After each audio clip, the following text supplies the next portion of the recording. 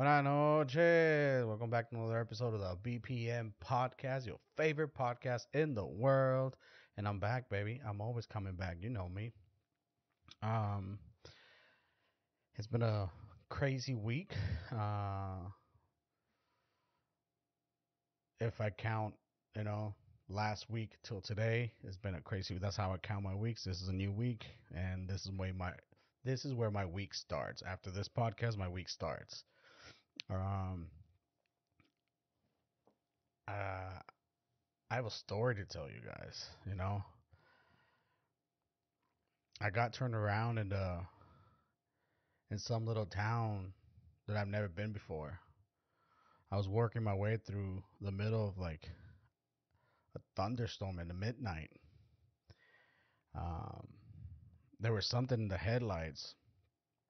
It stopped me like on a dime. It stopped me just like I was like, whoa, you know. And she was scared to death. This is hard for me to tell you. Uh, so I said, climb in. And then she climbed in. Oh, yeah, she climbed in. Well, she was bruised up from head to toes with a tear in her blood-stained shirt. She didn't tell me the whole truth, but she didn't have to. You know what I'm saying? I knew what had happened to her. I didn't load her down with questions.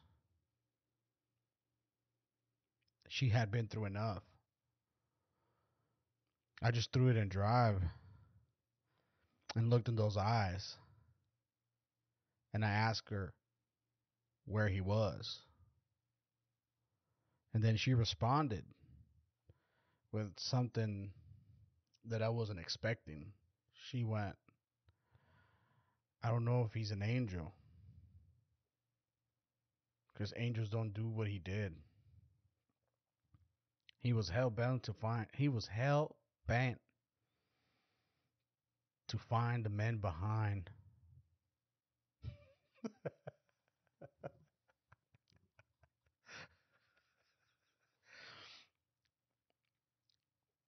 All the whiskey scars I hid. I never thought my day of justice would come from a judge under a seat. Then I knew right then I never get hit again. When he said to me, just wait in the truck. What's going on, everybody? So that was the beginning of a song called Wait in the Truck by Hardy. Somebody, right? I discovered Hardy. Not I didn't discover Hardy. I discovered country music about a year and a half ago. And I really took a liking to it. I used to hate country music like with a passion. I used to just despise the, how it sounded, what they were talking about. I didn't understand what. First of all, it took me a while to understand what was happening, right? Because like they have a way to hit in certain tones to make the words rhyme with the twang and like the southern lingo, and I didn't really care for the tunes nor the lyrics nor nothing. And all of a sudden, here I am at 36 and a half or something like that. I don't know how old I am anymore, right? Uh, and all of a sudden, I started listening to a little more country, and I like it. It's fun. It's wholesome. It's not about shaking your booty, It's about God, your truck, and the girl that left you all alone. So I find this song hilarious because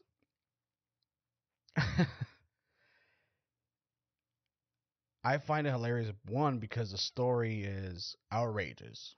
So he's driving down in the middle of June through a thunderstorm and sees a lot lizard, picks her up because she's been, beaten to an inch from her life. And he decides, he's like, you know what? This is my time to show the world that I am a good man. Jesus put you in front of me. I do declare, I do declare, I must defend your name, kill the son of a gun, and then smoke one of his cigarettes, and I'll get locked up for life. But hey, this is a better place than where I sent him to. This is the song. He's like, I killed a man for hitting a woman that I didn't even know. It was no my business. I didn't even know her name. Sometimes she's right, sometimes she visits, but hey, I did got what God sent me to do. Good old boy did a good old boy justice move. Uh, the song is so ridiculous. Well, I knocked, no one came, so I kicked in this double wide door. Double wide is a double wide trailer, so it don't get no better than this, right? He knocked and knocked. He's like, no one's coming. I'm knocking this double wide trailer door open. I let the hammer drop before he got to that 12 he was reaching for. You know, the hammer on a little 6 shooter, you know? When that hammer goes down, the evil goes away. They even try to hide my pistol. They even try to run. I just sat on the porch, smoking one of the cigarettes, and waited for the cops to come. That's a good old boy right there. You know, he did good. He did everything he was supposed to do. Save that girl from getting hit by that guy, because who knows? She probably got another guy that hits her too. So I don't know if he's an angel again. I never thought that. Yep, we in the truck. Yep, it's been 60 months and she still comes to see me from time to time. It was worth the price to see the brighter side. Oh, that girl I picked up that night. I might be here forever. It ain't paradise. That's true. But it's a whole lot better than that place I send him to. Yeehaw, boy. Can you imagine? Put yourself in those shoes. Can you imagine driving in the middle of the night in a winter storm? Not winter storm. A thunderstorm. In July or June or August. Wherever you live, wherever the thunderstorms come. Mostly the summertime, right? And you're going from point A to point B, and you find yourself a good old lot lizard beaten half dead. What'd you do? You stop and be like, hey, ma'am, do you need help? Or you just keep on driving. I'm not, this guy right here, Hardy, is a better human than I am. You know why? Because I wouldn't even look at her. I'm like, oh, there's nothing there. There's nothing for me there to look. That is, the storyline is so cringy. That's what it is. It's so cringy because he wants to put himself in the savior shoes. I'm doing this hard time. It ain't paradise, but hey, I did the right thing. He's probably the only one in shout time telling everybody, like, hey, I saved a woman. I'm the only one in here for doing something right. Y'all are criminals. It's like a complex of like, I'm better than everybody else because I didn't even run. Well, I'll run because when God is my witness, it's all I need, right? And I might get some hate for this, but I think it's stupid. It is just a sound, but I think it's plain old stupid, boy. Let me tell you.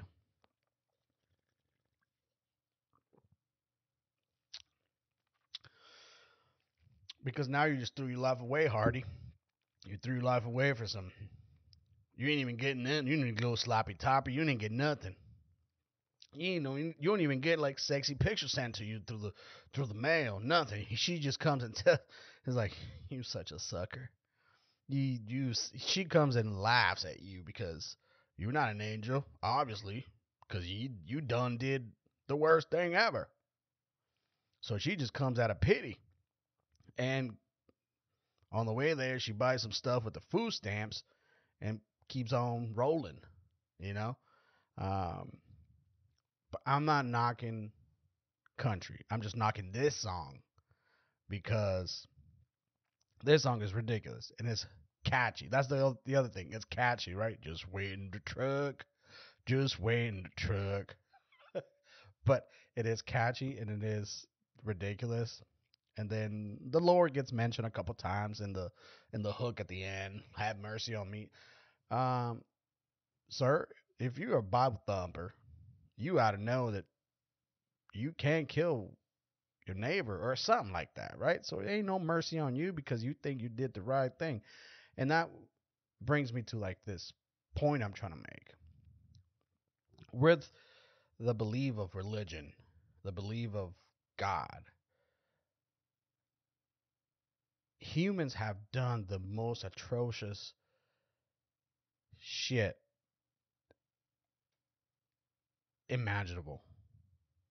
They've done some of the worst things humans have done because either God told them or is the right thing to do by the Bible, or it is with this notion that there is God. And I'm not saying there's not, but with the notion that we are, I don't even know how to explain this because I have like this confusing thoughts about it. Like with in the name of God, a lot of things have transpired. They are not, let's say, godly. They're not the best parts of humans. We have gone to war. We sacrificed people. We killed people. We done some fucked up shit, fucked up stuff in the name of God. So would I guess my question is, would humans not be the same if there was no God? If the idea that there is a God was never implemented or brought up on or spoken about, have would humans be different? And that's almost impossible to answer because we have the knowledge that there's some higher power, right? We have the ability to know what's right and what's wrong. But there's some people out there that are crazy, like fucking Hardy. Hardy out there killing people for nothing. Instead of just beating them up, he's like, I let the hammer talk. Under the seat, I pulled him out and bang, bang, bang, bang. How? You dead. I'm going to jail. I'm smoking one of your cigarettes. And by the way, I'm gonna wear your tank top. Right? So the just like politics, God is intertwined with everything we do, with everything we say. And if you have a belief that is not the same as me, I'm not trying to convert you. I'm not trying to change you. I'm just being me. And I might be wrong 34% of the time. That's a good number, right? 34% of the time. But that's me. And believing in something higher than yourself, it's definitely good. It has its advantages, right? Just like I'm all for doing whatever makes you happy, whatever makes more sense to you. This song makes me laugh because it's putting himself in a position where he did the right thing, right? He did the right thing. He saved that lot lizard from an abusive partner. But did he do the right thing? Wasn't that guy somebody's father? Wasn't that guy somebody's son? Wasn't that's what I'm saying? Like, so like in the name of like the, being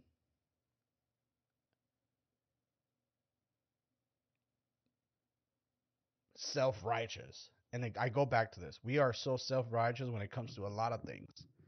And I know this is just a song, it's just a story, a made-up story, but I guarantee you that made-up story is somebody's truth. Somebody's sitting in a jail cell be like, "Fuck, I did that." And look at me. I'm still here. I'm 30s. I'm 65 years old. I did that 20 years ago. right? And that girl's got a family and babies. She's living her life, and I'm stuck because I thought I was doing the right thing. So even when you think you're doing the right thing, you might be wrong. So by that point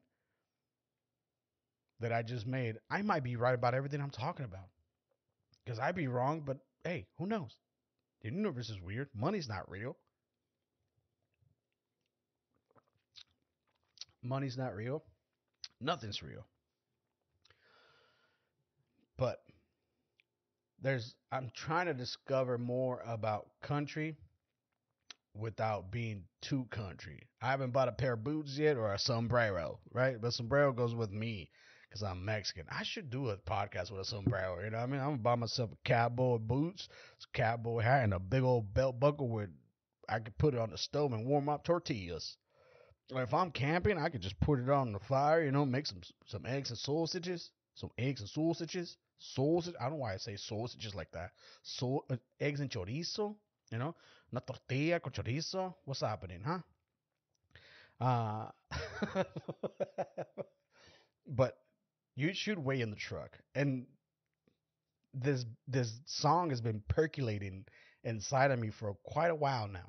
All right, because the first time I heard it, I was like, oh, this is what. First of all, it took me a couple of times to understand what was happening. Because just wait in the truck, that little chorus is kind of catchy. And then I was like, oh, he is Superman of the goddamn, Southerners. He out here serving out fucking shrimps and grits or something, whatever he is. And then I was like, and I asked people, this is the funniest shit. I've asked people, like, hey, have you waited in the truck? And they're like, what? Yeah, have you waited in the truck? And they're like, yeah, my mom. And they're like, what? I wish you guys could see the shit I ask people. Mostly the people I work with, because I spend most of my time in fucking work. I spend it at work. Most of my day is at work. Sometimes, sometimes I get 2 days off. Sometimes I don't. But because that song has been percolating, because I knew that deep down, I found it to be repulsive, right? And it's on the radio all the time. I listen to the radio like an old person because I get tired of like my own shit, my own music, the music I listen to. And if I'm not listening to music, I'm listening to a podcast. But I'll put on the radio, just to fuck around and see what's going on in the real world without my input in it, right? Because I want to be able to be like, oh, this is what's popular. That's what's like. I'll go from the country to the Mexican to like the hip hop. I go through everything, a little bit of everything, just to see what's popping. It might not be the best way, but it's my way, and I like it. I get tired of the hip hop, boom, I switch stations. And not only because of the music, but sometimes the talk shows on the. And yeah, I know you could just get them on your phone. You could just leave me alone. I do things the old way. I make you fall in love with me the old way, girl. You know what I'm saying? I'll buy you some strawberry chocolate. I don't even like berries. I'll buy you some flowers.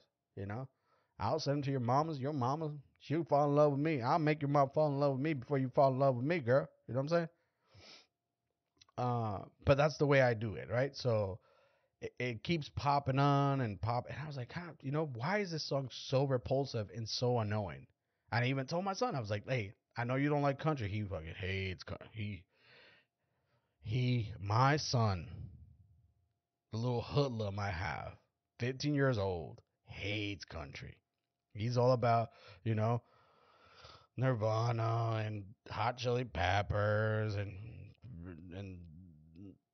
what's that guy's name? Little Darky. He's got weird taste in music, but again, I love it. He's got his own taste. I'm not pushing my taste on him, but I was like, listen to this words of this song. He's like, Dad, country is so same-sex attracted. Because I don't want to say the word because YouTube and Spotify, all those people are like, "Oh my god, he's such a homophobe." I'm not a homophobe, but my son says like, "Hey, that's kind of same-sex attracted." It is. It's kind of it's it's cringy. It's like at the end of the day, that song it is cringy because of different things. But there's many artists that I like country wise that are good, and I know I'm gonna get like fucking blown up because I'm Mexican. I should listen to Mexican music, but Mexican music is like there's some good thing. There's some good like songs, but most of them right now are about and for the last 15, 20 years have been about cartels. I'm not drug dealing out here. I'm slinging goddamn burgers and tacos. How do I relate to fucking Joaquin Chapo Guzman? Joaquin Chapo Guzman singing about he's still got the power even though he's locked up. How do I relate to that? How does that make my day better? But we have like this crazy fucking, and I get it, like it's catchy and you're like, fuck yeah, but it's not for everyday consumption.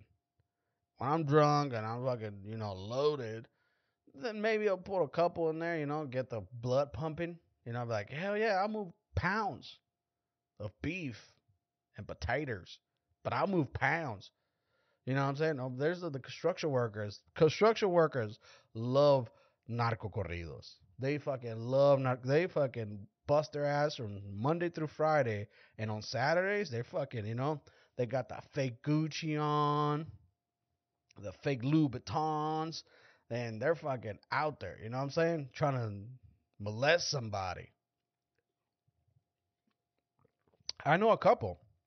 I know a couple of construction workers that like they sleeping on the goddamn air mattress and eating ramen noodles every day just for that weekend life. The weekend warriors, you know what I mean? They've got their nice outfits on. You gotta drive a shitty ass car that sometimes starts, sometimes it doesn't. Priorities are fucked up, playa. That weekend at the club is gonna cost you. You gotta snap out of it. 35-year-olds out there, thinking they're 20 or 18 or 23. You got fucking, you know what I mean? So like the Mexican music, some of the like romantic ballads or some of the more non-cartel related songs are good, right? But like the other ones are like, yeah, fucking, I don't really much care for them. So it's in between reggaeton, which is I'm kind of like falling out of love with reggaeton, and I like more of a Latin trap, right? Because it's like it's the ability to rhyme, the ability to be on beat. That's the only thing I like about being on beat. If you're not on beat, like Cartel de Santa, like Tola Shori Shori Buscando Mari Mari. What in the world is that? I get it. It's catchy because it's like repetitive, and the human brain is retarded or not smart. Sorry, not smart. Oh, I need to slow down. You know what I'm saying? This little nicotine, this little. I'm drinking something different today. Let me tell you guys what I'm drinking. I'm drinking a Cutwater Bali High Tiki Rum Mai Tai. That's what I'm drinking right now. I don't know why I decided on this one. I had a couple Lagunitas before I started recording, and one of these to you know just to get in the zone. If you're not in the zone, you're not in the zone.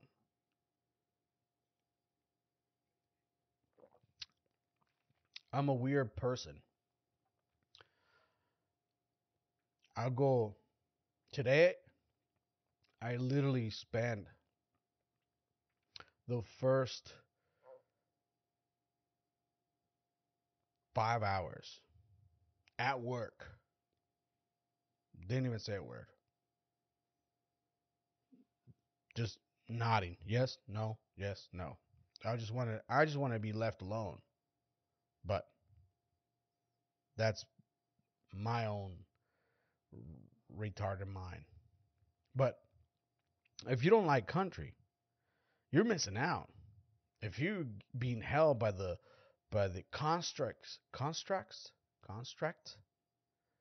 of your own ethnicity, whatever you are, it could be Filipino, Mexican, Native American, country finds a way to let you know that you are fucking human.